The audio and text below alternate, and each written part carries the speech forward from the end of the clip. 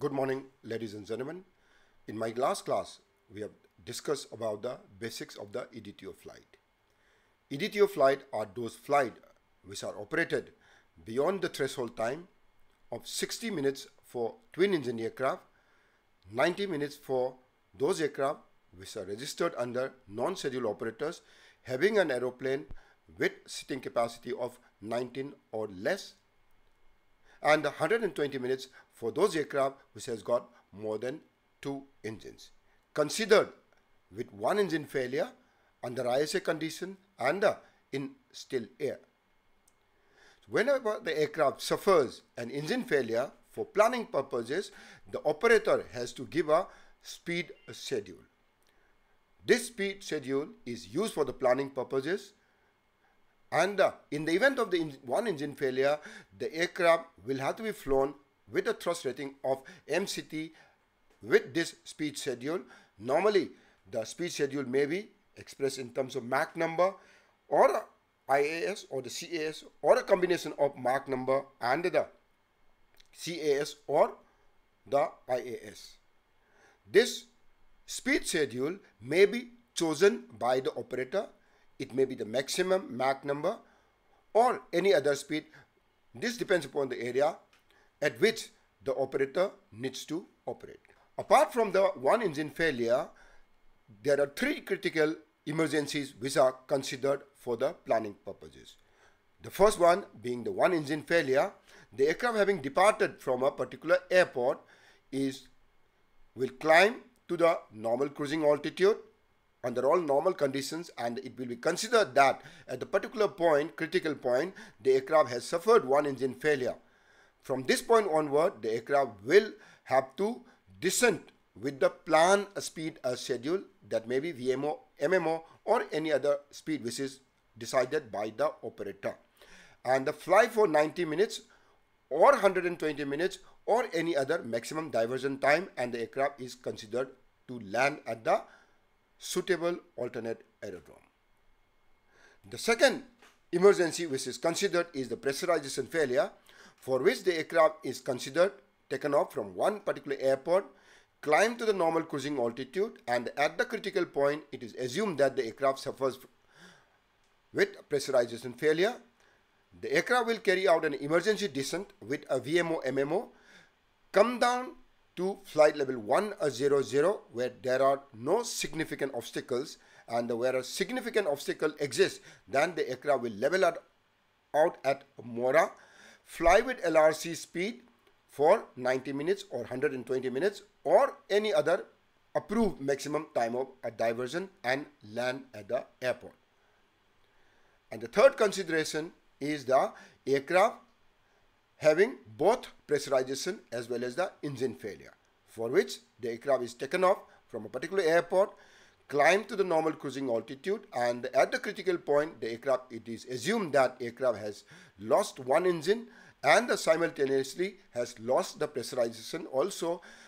In this case, the aircraft will again carry out the emergency descent to flight level 100 or Mora, whichever is higher, and then fly at that particular level with the planned speed schedule. Either this may be VMO, MMO, or any other speed which is specified by the operator to the regulators, fly for 90 minutes of maximum diversion time or 120 minutes of maximum diversion time or any other approved maximum diversion time, and the aircraft lands at the suitable alternate. So this particular time of 60 minutes, 90 minutes or 120 minutes or any other speed which is specified by the operator to the regulator needs to be converted into the distance using the planned speed in order to plan the particular route. Some of the example of these distances which can travel in 60, 90 or 120 minutes are given for different types of aircraft. I have taken the example for Airbus 232 with a reference weight. So whenever the engine failure is assumed or the emergency situation is assumed, a particular weight needs to be given. Okay, with this weight, the aircraft will determine the maximum diversion distance. Normally, the operator gives the worst possible weight, that is highest of the weight, normally the weight at the top of climb. So for Airbus A320-271 with a reference weight of 95 tons, the aircraft will be able to travel a distance of 408 minutes with 60 minutes and a distance of 601 for within 90 minutes. Similarly, for A321-251 with a reference weight of 95 tons, the aircraft will be able to travel 396 nautical miles, 582 nautical miles in 90 minutes, and in 120 minutes the aircraft will travel 768. So these distances will be used to plan the particular route. So let us assume a route which is from Nairobi to Singapore, may not be actual route. This is for demonstration purposes only. The suitable alternates which are considered are at Seychelles, Malé, Colombo, and the Singapore. So now the operator needs to draw a circle corresponding to 60 minutes of flight time, which in this case is 427 nautical miles around Nairobi, Seychelles, Malé, Colombo, and the Singapore. As it is clearly visible that these circles do not overlap. So an aircraft which are at this particular place will take more than 60 minutes to come back to Nairobi, or more than 60 minutes to divert to Seychelles. In this case, the operator needs to apply for the ETDO operations. After having got the certification for the ETDO, then another circle will be drawn using the maximum diversion distance. Maximum diversion distance is that distance which can be flown within 90 minutes of maximum diversion time or 120 minutes of maximum diversion time. The larger circle which is drawn in the red color is that circle with the radius of 630 miles from Nairobi, Seychelles, Malé, Colombo, and Singapore. It is visible in this particular diagram that the red circle overlaps each other. So the aircraft can fly from Nairobi to Singapore in this particular route. So now this particular route will be known as the ETDO route. This area which are encircled in the red color circle which was drawn using the maximum diversion time, this area is known as the area of operation of that particular ETDO flight.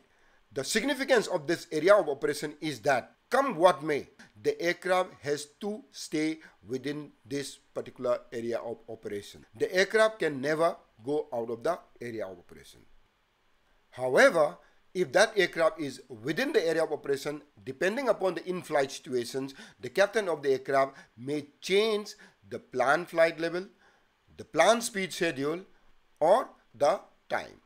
For example, the planned speed schedule was VMO-MMO, and the aircraft, after having diverted to a suitable alternate, suffers severe turbulence. In this case, the captain of the aircraft has to reduce the aircraft speed to the turbulence speed, which is much lower than the VMO-MMO. In this case, the time to divert to that particular suitable alternate may be more than the authorized time or the certified time of 90 minutes or 120 minutes. This is allowed by the regulator. Now let us see what happens when the aircraft flies from Nairobi to Singapore. Kindly follow my mouse, please.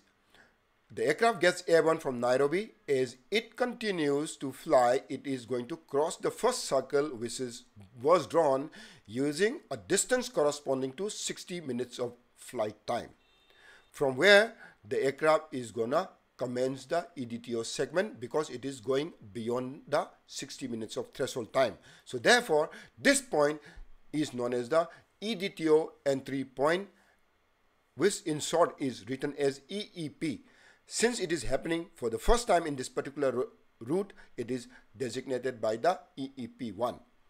The aircraft further flies from this particular place and now re-enters the green circle which was drawn using a distance corresponding to 60 minutes of flight time from Seychelles.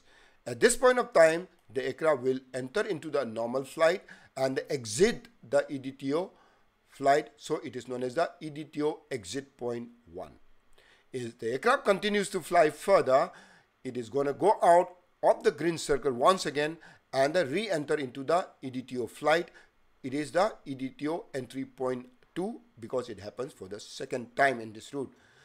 Now the aircraft continues to fly and it enters the green circle which was drawn using 60 minutes of flight time from Male. At this point of time, his operation is under normal operation. Therefore, it is the EDTO exit point and it is EDTO exit point 2.